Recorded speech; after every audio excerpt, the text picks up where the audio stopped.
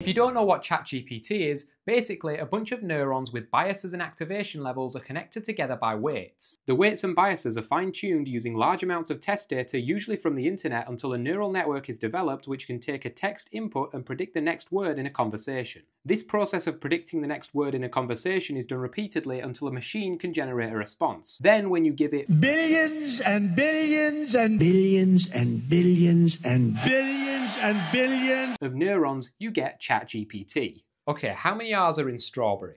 The word strawberry contains 2 R's. Wow, well done guys, $3.4 billion in revenue, and that's what you come up with. But how come ChatGPT can easily explain quantum physics to you, but it struggles with a basic counting exercise? What many people forget is that large language models like ChatGPT aren't actually thinking before they speak. Instead, they work by predicting the next word in the conversation again and again and again until they generate a response. This is why it can often seem very intelligent, but also make very silly mistakes. This is how all AI chatbots used to work until one day someone at OpenAI came up with an idea. Oh, I know! What if we get the AI to evaluate its own answer, then think about it and refine it before outputting it to the user? What?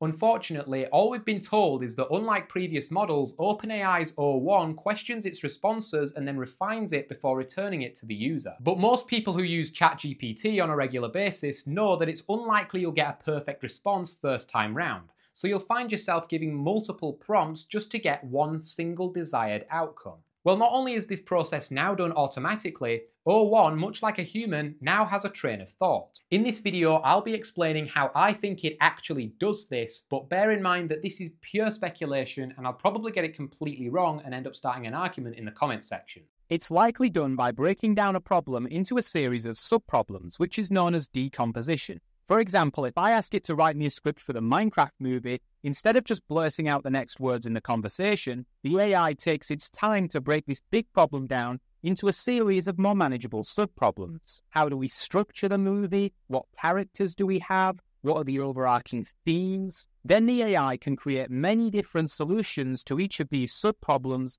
and using a set of predefined questions or parameters, somehow identify the quality of each solution. Now we can pick the best solutions, compile them together, critique and refine them using algorithms which are designed to detect and correct errors and flaws, and boom, you have your response. This new method seemed to make the AI more intelligent. When tested on human benchmarks and exams, it improved in every field. It also managed to beat expert humans with PhDs in science when answering science questions. On the 2024 AIME exams, GPT-4o only solved on average 12% of the problems. O1 averaged 74%, with a single sample per problem, 83% with consensus among 64 samples, and 93% when re-ranking 1,000 samples with a learned scoring function. A score of 13.9 places it among the top 500 students nationally and above the cutoff for the USA Mathematical Olympiad. 2 weeks ago, if you said to me, I'm smarter than AI, then you might be right. But today, if you wanted to be smarter than AI, then you would literally have to be a mathematical Olympiad, have a PhD in physics, chemistry, and biology, and speak like 20 languages. But I bet an AI can't throw hands, can it? What are we gonna do?